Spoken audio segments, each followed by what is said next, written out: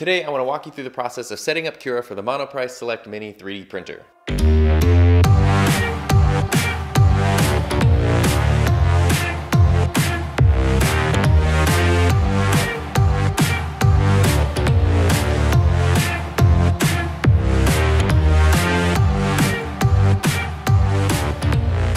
First off, I'd like to thank Taylor Parsons for suggesting the idea for this video. The Monoprice Select Mini is a great 3D printer. The version 2 is also excellent. They're inexpensive, they're reliable, and they're super easy to use. They really do give good results for anybody who's into 3D printing, whether you're a beginner or you've been doing it for a while. That being said, as soon as you want to print any of your own 3D models, you need to use a slicer. A slicer is a software program that literally slices the 3D model into layers so that the printer can print them layer by layer. It also creates the G-code file that the printer understands. There are tons of options available for slicers. Some you have to pay for, some that you don't. I recommend for this printer just using Cura, which is a totally free slicer. If you go to ultimaker.com or just do a Google search for Cura, you'll find the website where you can download the software, and there are tons of versions for both Windows and Mac OS. All of these versions are free, but there are some differences between them.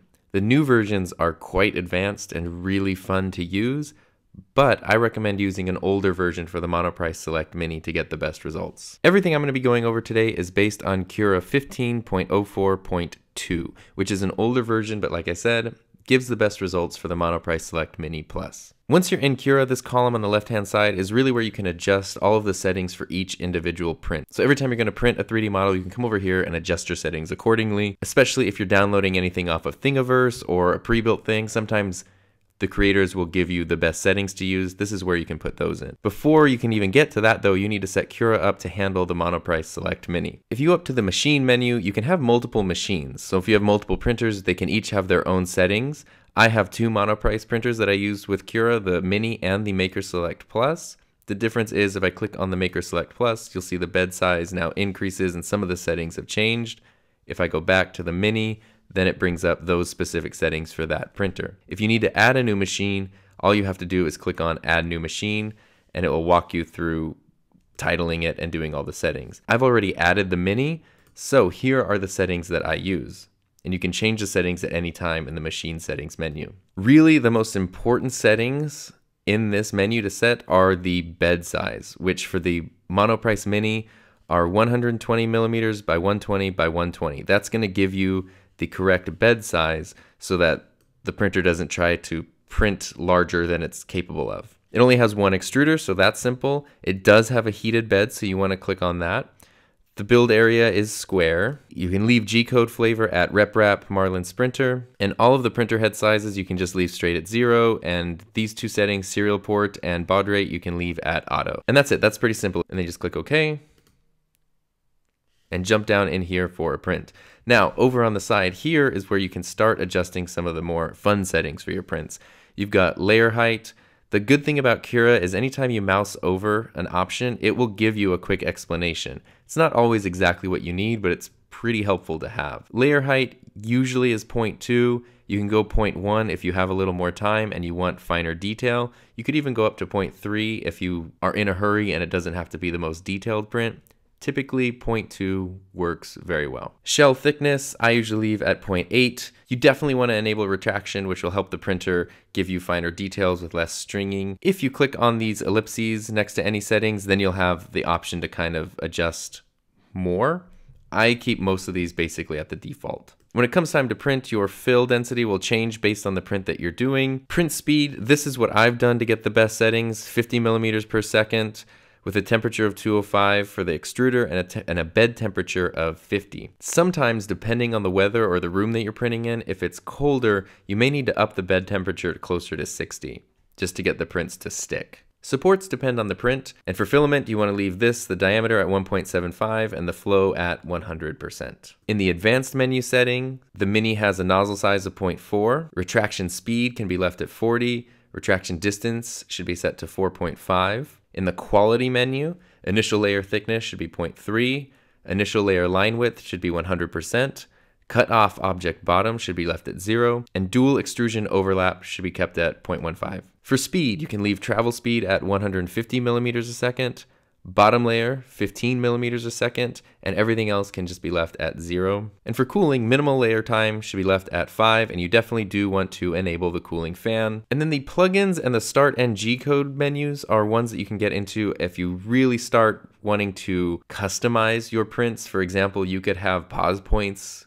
where the print will automatically pause at certain points, and you can switch out the filament to change the color or the material. That gets really complicated. I tend to even stay away from that. So you don't need to mess with either of these two menus just to get started. I would just stick with basic and advanced, and that will get you started. Just to give an example, I'll run through a sample print. So for a test print, I went to Thingiverse and found the 3D Benchy by Creative Tools, which is a great benchmark test just to get your printer all calibrated. The Mini usually does very well. This is a cute little print, but the reason it's a good test print is because it has all of these different angles that are pretty tough for the printer. If you really look at this, there's a lot of different slopes and angles and circles that are tough for printers to do. And so if you get this printed well, that means your printer is calibrated properly and the rest of your prints should come out great. So if we go to Thing Files, there's a lot of different options. We're just going to download the regular Benchy, the full print by itself as an STL file. Then in Cura, I'm going to load that STL file. Now the Benchy has been loaded into Cura. So Benchy requires a layer height of 0.2 and an infill of 10%, which is what we already had. You can right click to then spin it around and see it from different angles. You can scroll to zoom in or out on the print. And Cura also puts the estimated amount of time for the print up here, along with how much filament it will require. If you want to make any changes, down here is where you can scale things up based on axis or by whole model. You can also mirror it if you want to move it around and switch it in different ways. We don't need to do that with this print. You can even get different views happening if you want to do the layers. This is what the slicer does. It slices that 3D model into layers. You can scroll down to see each individual layer and how it's going to be built up.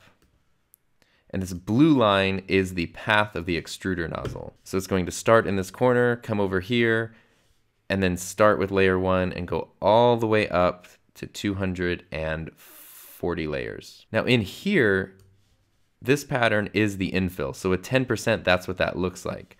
What we can do is switch that up to, say, 50%. And now viewing the layer, you can see that it's much, much more dense than 10% was. But we'll go back to 10 because that's what we need. And there we go. There's 10% infill. That's all that's needed for this print. When it comes to supports, you have a few options. Touching build plate would mean anywhere that support needs to be generated over the bed itself, it will be created. Benchy doesn't need any supports, but if this angle were sharper than 45 degrees, supports would probably be needed to connect this to the bed. Doing supports everywhere means that even inside the print, so even here where it might need some supports, it will create supports that are connected to the print itself rather than the print bed.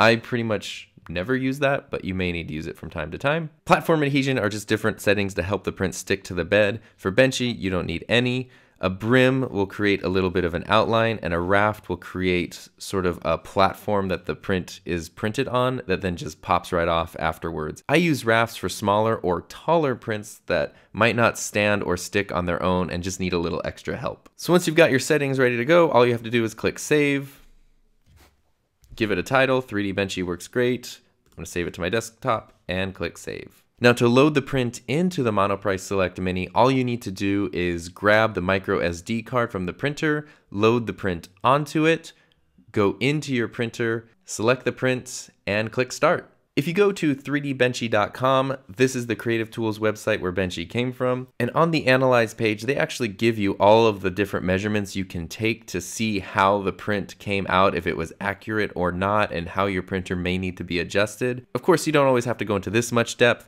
You could always just eyeball it and see if you like the quality that came out once the print is finished. And that's it. So I hope that was helpful. If you have any questions, feel free to ask. And remember, my settings are just the ones I recommend, but as you get to know your printer a little bit more, you might need to adjust them specifically to suit your needs. It's always important to remember that 3D printing is about experimentation, and sometimes it might take you a few tries before a print gets going well, but that's kind of part of the fun. So that's it. Thanks for watching. Please check out some of the other videos I have about 3D printers. If you have any questions, feel free to send them my way. I'm always happy to help or help you figure out the best answer to your question.